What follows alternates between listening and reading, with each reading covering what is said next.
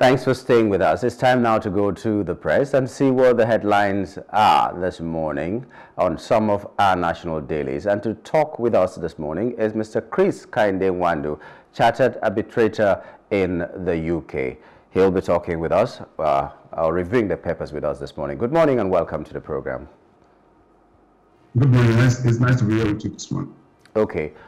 Well, we'd like to take this time, Chris, before we go to the papers, to say a little bit of thank you to you for all the times that we have called you and you answered our call. We've called without warning and you answered our call. We've disturbed you and disrupted your sleep while abroad so many times, and you were always there. For being a friend beyond the screen, for your amiable person, because it is not just being someone who comes on the program and talks to us. You have proven to be a wonderful friend. And so at this time, because a few days ago you've celebrated your birthday, we want to belatedly wish you a happy birthday. This is still August, so it's still your month until we finish this August. So we'd like to pray that God guides you, God protects you, God provides for you in everything that you're doing. Happy birthday in arrears, Chris. Thank you very much, and thank you very much to all the management of this wonderful TV station. I so much appreciate it. Thank you very much for the accolades. Yeah. Okay, having removed the official part of it from it, we are now going to hold your throat for our cake, which did not get to us, Chris. Don't worry, your cake will get across to you sooner or later. It's not a national cake, it's just Chris's cake that will get to us. All right. So let's go to the papers now. The first thing is federal government to shut Errant fuel stations as petrol hits 1,000 naira per litre. Let's hear you talk on that. That is on punch. Yes, the issue of fuel scarcity is becoming a big problem. It has never lasted this long, and it seems that there's no solution in sight. And the NNPC on itself, NNPC as it is, presently seems not to know what to do, and they continue to tell us that that they have enough reserve. It was some logistic problem. Initially, they gave the impression that it was due to the end governance, bad governance protests. That was what caused the logistics. Then from there, now we don't even know what to believe. NNPCL is not even speaking. And knowing fully well that NNPCL practically was not less than about 90% of the fuel consumption in Nigeria. So everything less squarely on the table of the agency. And that is what we're talking about, the efficiency on the part of that agency, despite all they've been telling Nigerians they've been doing, and how patriotic some of the officials are. But that is what we have, and that is what is happening. If you go out everywhere, especially in Lagos, you see the long queue of fuel. People now spend hours to queue for fuel.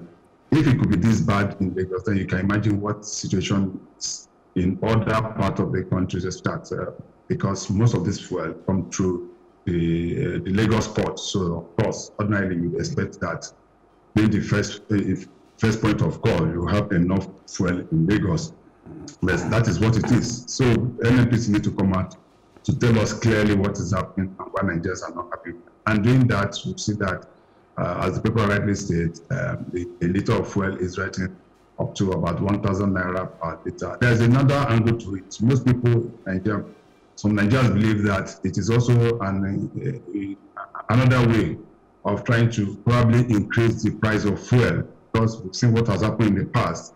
When NNPC want to increase price of petroleum products, they try to make it lose scarce. When you start buying at 1,000, 1,002 per litre, you now get the announcement that, oh, it has been increased to 800 naira per litre. Then you ask yourself, then Nigerians always be that, we could be buying for 1,000, what is 1,000, 1,002, what is 800, and they adjust to it. But the fundamental flaw here, as we've said, is that until we get our refineries working, and start refining most of these products. And this is what we're going to face. NNPCL, since last year, have postponed the resumption of production of petroleum products at Port Harcourt refinery about 6 times. 6 times they promised Nigeria that I go to. That refinery will start working. They have not achieved. The next one, they say, is September. Let's wait and see. But if Port Harcourt is working and Warri, and the second, there are two refineries in Port Harcourt. If the two are not working, the one in Warri is not working, Kaduna is not working, then you can be rest assured that we'll continue to this problem. Dangote Petroleum, that's supposed to be an alternative, one of the largest petroleum petrol refinery in the world, is still being frustrated from taking off. Although we have been told now that petroleum products will start coming out from November or October, I can't even remember that one. But if they also cannot get the necessary crude to be able to refine petroleum products and other related products, then we still find ourselves where we are. But it's just unfortunate that Nigeria has turned to a large elephant with clay feet.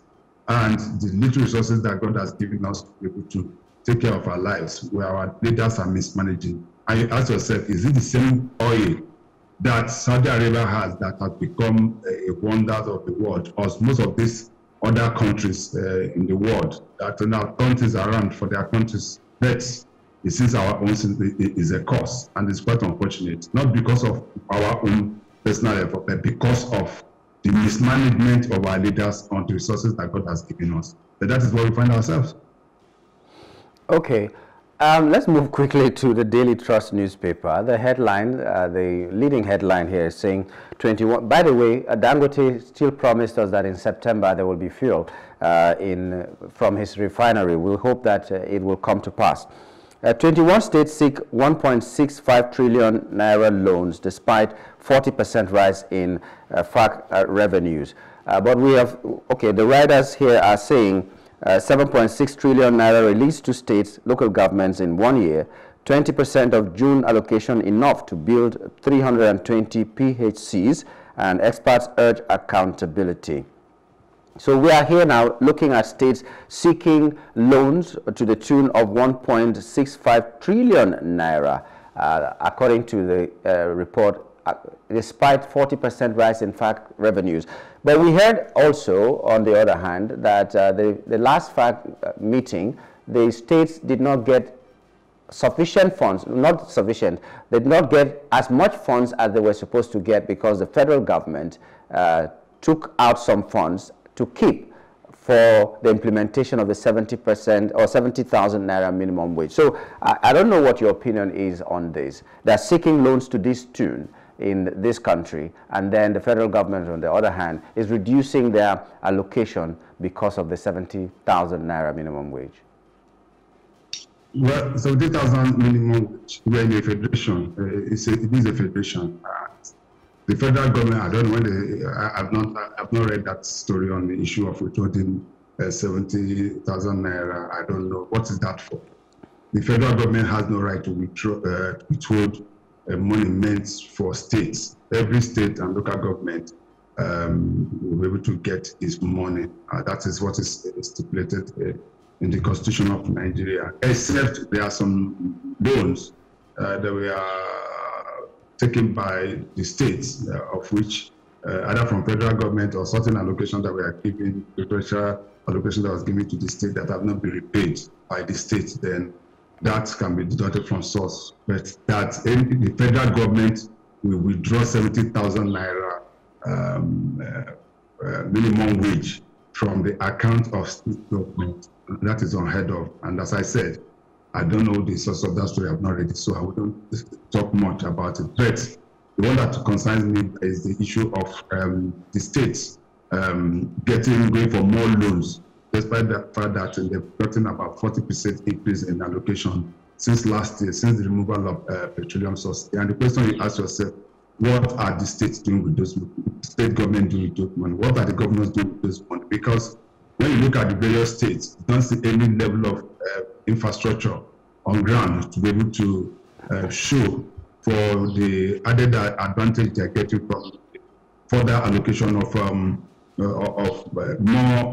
allocation from the federal. But then also some of them also increased their IGR. I know of some states that have increased their IGR by close to about 30, 40, or even 50%. in the last 1 year. Then you also ask yourself, what are they? So those are the fundamentals, and that is where I think CSOs, NGOs, and even the media comes into play, because we have not been able to scrutinize allocations given to these states and see and ask questions. Until we start asking questions from the governors and our leaders, even at the local government, to show us evidence of what they've done with all the money they are collecting, then we are not practicing a democracy. A situation where governors go every month cap in hand to Abuja, collect money, and probably just stuff it in their bank account or convert them to dollars and siphon them is not the reason. And that is where the graph agencies also, you continue to ask yourself, what is the work of ICPC? What is the work of EFCC? Because these are areas that they should be channeling their effort, because this is not the money made for any government. It's not money made for any government. It is the money of Nigerians, and Nigerians should be able to hold their leaders accountable. But when we sit down and feel that nothing is happening and pretend that nothing is happening, oh, it is, let them do whatever, then that is what happens. But I still continue to ask myself, why do they continue to collect these loans? And most of them they are not. These loans that are collected are not repaid by them. They leave these loans for other administration that will come after them. That is why you see that most of the states are so saddled with debt that most of the governments don't even know what to do at all. At the end of it all, you see that what some high level of it is being used for service of loans. But for me, until we continue to have hold our leaders accountable at the state level, at the local government, even at the federal level, then you ask us, just as we're talking about state and local government, the same thing goes to the federal government. Every day you see the government of President Bola Ahmed Tinubu collecting $1 billion loan, $500 million loan, and you ask yourself, what is there to show for this sum of these loans? And as I repeated earlier on, these loans at times have a repayment period of about 20, 30 years, which will not be repaid by this. Why collecting loans? I don't have any problem with collection of loans. Countries of the world collect. But you see that what they do on their own, with their own, is that they have to use it, they invest it in critical infrastructure, they invest it in areas that will benefit the lives of their citizens. But ours here, what they do is collect, loot, and go back and collect, and it becomes a huge problem. So we have to start scrutinizing this money that is being collected by our leaders on our behalf and what they use it for. Except we do that, then there's a huge problem as well as on science. Okay, but there's a small headline there, the same newspaper, saying GDP grows by 3.19% in the second quarter of 2024. Some people might see this and say it's good news, it's a good point scored by this administration, 3.19% in the second quarter. What do you think, how significant is that to our economy and to our livelihood? How has that improved the lives of Nigeria? How has that affected the price of rice, beans, garri, tomatoes, okra, and other food items? Then, until I see that reflecting the price of food and services, then it doesn't make any much of it, because most of them are very good at granting data and figures that are very, very relevant and are not true. Yes, it means by 3%. Well, the fact is that until you tell me that the price of yam has reduced from 6,000, 5,000 to 2,000 naira, then that is what an average Nigerian wants to know. How much is the bag of rice? It has gone down from 8,000 to 60,000, or even to 40,000 or 30,000 for what it used to be. All well and good. Garri, 1 mudu of garri, how much is it now? That is what an average Nigerian wants to do. But all these figures being that the GDP has increased by 5%, 2%, and want me to start clapping. I won't. For me, until an average Nigerian feel it. Most Nigerians go to bed very hungry now. Not even, when we say average Nigerian, not even talking about, even those that are working. Those that are working, the 70,000 naira minimum wage that was probably by the federal government or the government have best I pay. 70,000 naira cannot even buy a bag of bread. Of rice, as it were. And Nigerians on a daily basis are crying. Most Nigerians are going to bed on. Now school is resuming.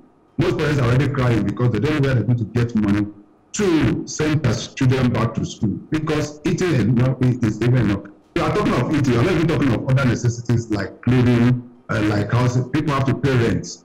So that is, for me, that the major, until the government continue to start addressing this issue as clearly as it were.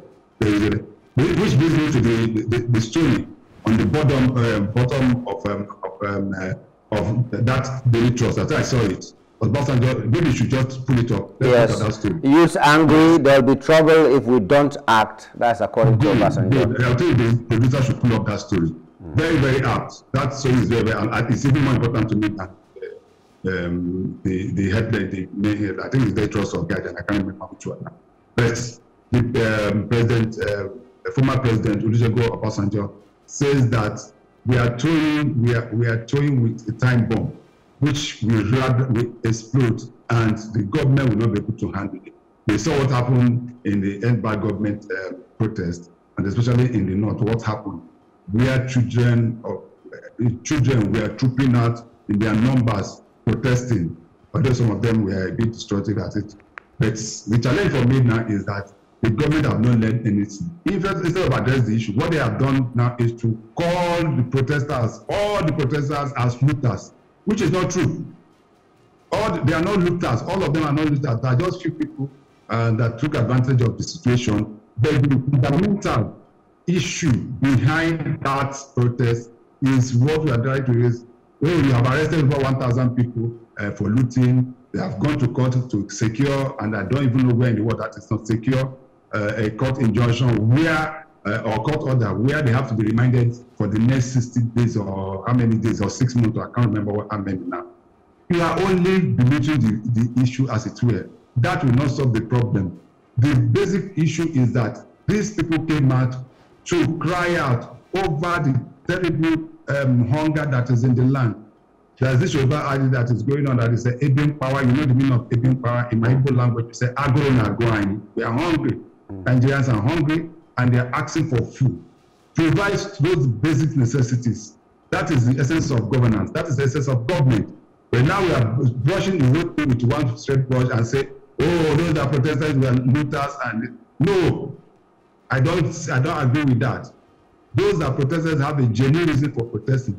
That does not necessarily also mean that those that came out to be looting should not be prosecuted. I'm totally for that, because it was supposed to be a simple protest where Nigeria will ventilate the idea. But we've come to see that the government has set aside that and now focusing more on the issue that those that protested were protested. And that is why I find that story and that statement credited to former President Olusegun Obasanjo, warning that something has to be done. And if something is not done, then we are sitting on a long thing. The unfortunate thing is that no matter what kind of criticism you give, no matter how constructive it is, it always boils back to the fact that it's either they will tell you that you're in opposition, or like in the case of the former president, they tell him, you are one of those who brought us to this situation that we are in right now. And I don't know the place of repentance, the place of retrospect, the place of rethinking what you have done and trying to give advice. I'm sure that's what every parent does. They try to make sure that children don't fall into the same mistakes that they make, and that's all the advice they give to their children without necessarily pinpointing what they did in their time, but they just know that the outcome is going to be bad. I wish that we'll get to that point where we can always let me quickly intervene on that. You know, most of our leaders think that they are more Nigerian than us, and that is always the problem. They think they are more patriotic than those of us that are on this side, which is not true. The Buhari administration used 8 years to blame PDP. You remember vividly. Anything happened, they say, oh, the PDP destroyed the country for 16 years. It spent 8 years. Tell me what Buhari and APC achieved. This APC government have been in government for about 9 years now. Will they still continue to blame PDP? Ask them what they have done in the past. So that is how it goes. So I totally agree with you. Trying to lay blames. Government is a continuum for goodness sake. And I've said it time and time on this program that when you pick up a company, when you take over a company, you take up both assets and liabilities. You don't need the liabilities as talking about assets. No. It's both the assets and liability. So Nigerians don't want any excuses. Go and get the job done. And if you don't get the job done, then you get fired. That is how it works in other countries. Okay, well, maybe this hiring and firing, or maybe in the case of security, might help. Tinubu replaces DSS, NIA, DGs. Do you think it will be, because anytime the new people come into power, the zeal, the spirit that comes with them is so much that they will promise heaven and earth. I remember someone who is about to retire right now, or I don't know if he has retired already, said when he came into office that he feels like a lion. I don't know if he's going now like a cat or still that lion, but whatever he promised us, I'm not sure we saw. Or like a dog. Let's hope that the new security heads will be able to make some changes. Well, this is more like a place to, from what the president, when he came, he appointed new service chiefs. He appointed a new NSA and other security chiefs. He has not, is the NIA and DSS that he appointed the IG of police. So the only area where he has not really touched is NIA and the DSS. The two were appointed by former President Muhammadu Buhari. So I think the president just felt that now he needed his own men that he can talk to and that can get the job done. I hope that they're able to get the job done and as quickly as possible when we look at developing security in Nigeria as it were. So I have any problem. I don't have any problem with that. They'll be faced with new challenges, but let them squarely rebut. That's also the issue. Is also let them sit on the mandate and focus on what is of the issue. Seeing what have happened in the last few weeks, especially with the part of DSS, where they're just going around arrest. Me, I'm much more interested in journalists, where journalists are just being picked up and arrested unduly for whatever flimsy excuses. We just saw the one that happened just on Sunday or thereabout, where a former editor with BBC was just picked up after arriving in Nigeria. And I just think that's a deliberate attempt by this government through its security agencies to silence not opposition but even journalists, especially those that are, yes, the journalists, those are going into investigative journalism. If you say somebody wrote something, why don't you present the facts? That's what it is. Somebody has investigated certain stories or issues and put it on the public data. If you say that it's wrong, then put up the facts as well. You cannot control Muslim journalists from doing their job. It can never work. Even though the military regime, it has never worked. So I hope the new headsmen at the DSS will be able to have a rethink and seek for more strategic ways of management. Look at what happened in Abuja a few days ago, where the Shiites came in and I had a few days in Abuja and several police were killed and also, and I asked where was the point of intelligence on this matter. So the NIA is more like our own CIA, like in the US. Then the DSS is what we call the secret police in Nigeria. So I wish the new headmen best of luck in their new assignment. I saw some video making the rounds social media where there are jubilant DSS staff who are happy with the relief of former DG Pichi from his post of position. I would just say, let them calm down.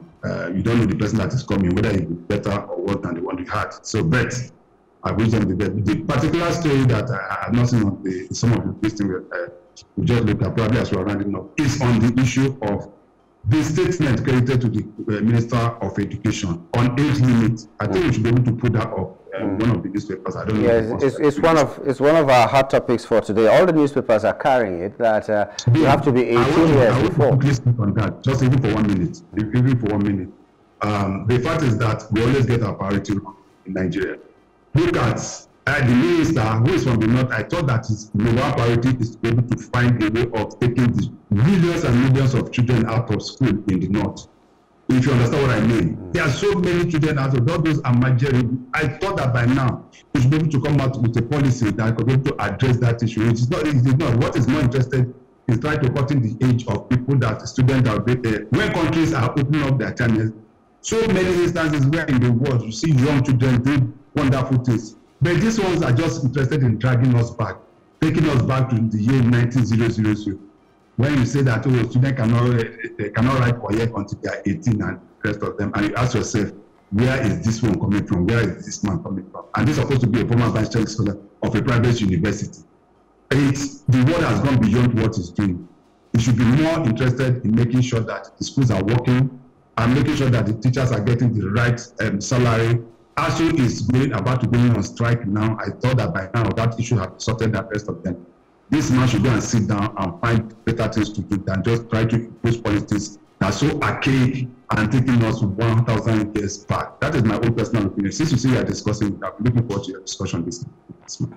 Yeah, 18 years. I was asking those questions as well, and I didn't quite understand what they were talking about, because they are concentrating on tertiary education, they are concentrating on WAEC, they are concentrating on all other things, but leaving the basics. So I was asking the question, what if you have the opportunity to go to school and you are 16 and then you are not supposed to write WAEC? What happens in the next 2 years that you are going to be waiting for 18?